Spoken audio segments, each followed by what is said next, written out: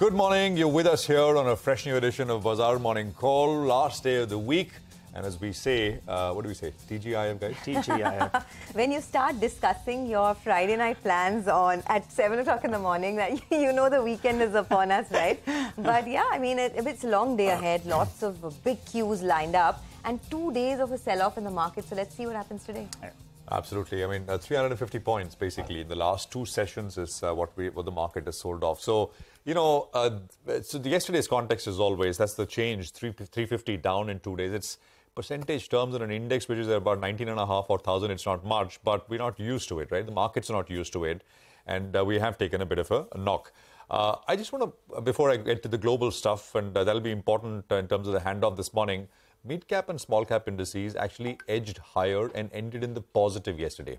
I mean, actually, both those indices defended their respective 20-day moving averages. The Nifty is down below the 20-day. The Bank Nifty is down below the 20-day. The mid and the small-cap part of the market, which has been the real powerhouses, those indices ended above their respective levels. On the Nifty itself, the question is this. I mean, will now, after this correction, after this fall, and we are in that zone broadly, will we defend this 19,200 or 19,300 kind of level? Will the market kind of, at least for now, bottom out around these levels? Yesterday's price action, I think, does indicate, or rather point to it. We'll see. Anyway, let's get you the global cues, right? So global cues are mixed. There's not very much. S&P is down about 0.25% or so. I think the real cues are coming from the yields market, rates market, basically, US bond market. Inflation, yields are trading like inflation is back and a threat. So that's a little surprising, right? Yields last night, the 10-year went up 10 basis points. They were at about 4.18%. They're the highest now since November of 2022.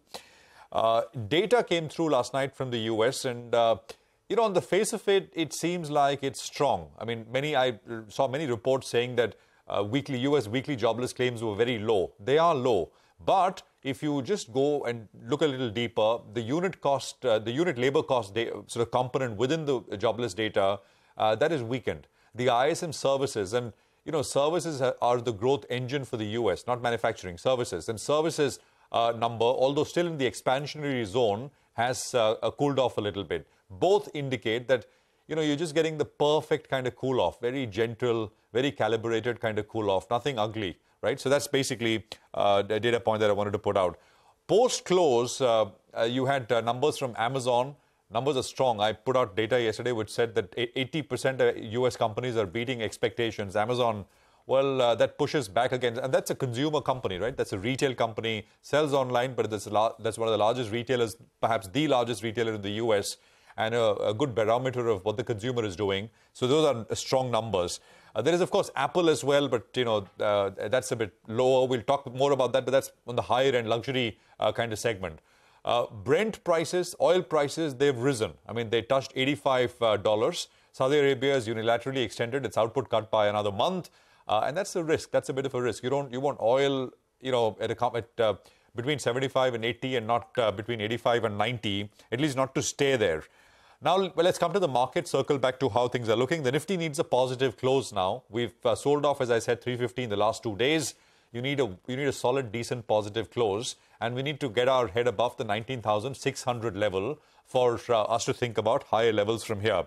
The 40-day exponential moving average comes in at 19,280. I mean, I put out a range yesterday and day before as well, which is 19,200 to 19,300. But if you want a level, that's the level on the downside, 19,280. It's not very far away, about 100 points away from where we closed yesterday. The resistance is the 20-day moving average. That comes in at 19,617. That's a little further away, so perhaps that doesn't get into play today. On the Bank Nifty, we closed near the July lows of 44,547. The close was 44,514, right? So we are there. We just need to kind of, that's the first kind of level that you need to watch if the market continues to be above it, trade above it.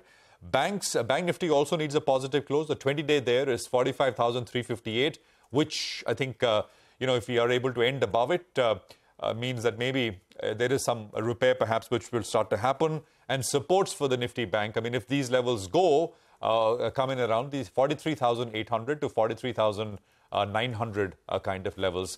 I would say, I mean, perhaps sit out one more day.